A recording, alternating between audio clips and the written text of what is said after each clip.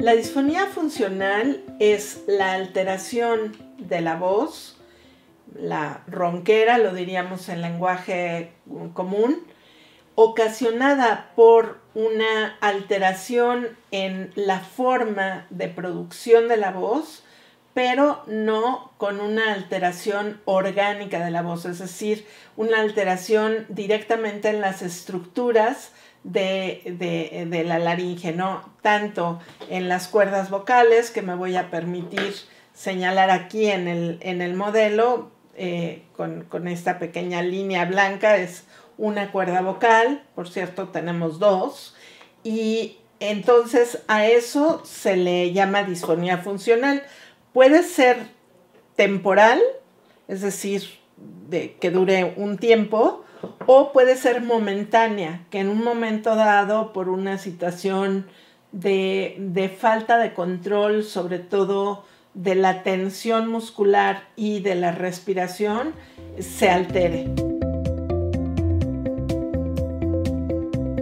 Afecta a cualquier persona, pero sobre todo se ha visto más frecuente en mujeres. Hay diferentes reportes en cuanto al rango de frecuencia, pero sin lugar a dudas siempre es más frecuente en mujeres. ¿Por qué? Porque la mujer tiende a hablar sobre todo con otras mujeres y a emplear más vocablos en una oración para poder decir una idea. Parecería como si la capacidad de síntesis fuera menor que la del varón, por lo menos de manera no consciente. Esto hace que la disfonía funcional, aunada a factores de tipo endocrinológico, pueda ser más frecuente y entonces con situaciones emocionales, etcétera, va a haber esta alteración sobre todo del timbre de la voz que se ve afectado. A pesar de que la disfonía funcional no conlleva en sí misma, en su inicio, ninguna alteración orgánica, es decir, ninguna alteración directamente en cuerdas o en otras estructuras laringeas, lo más frecuente que puede llegar a suceder es que por utilizar mal todo el complejísimo mecanismo de la producción vocal, comience a haber alteraciones orgánicas, pero secundarias o posteriores como complicación de la propia disfonía funcional.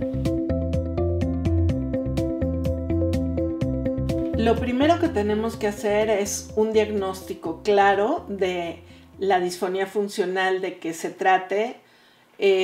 cuál es el factor predominante, si se trata de una falta de coordinación del aire respirado dentro de la fonación, o bien si se trata de utilizar un rango de frecuencias bastante frecuente en los cantantes, distinto al que es el fisiológico, el normal, en cuyo caso pues también puede llegar a darse una disfonía funcional, o bien si es por un problema de tipo psicológico, ¿no? En donde tenemos todas las disfonías psicógenas, etc.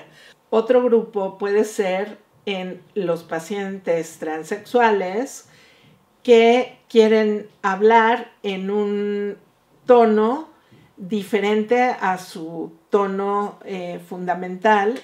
haciéndolo más agudo o más grave según el género en el cual ellos se conciben.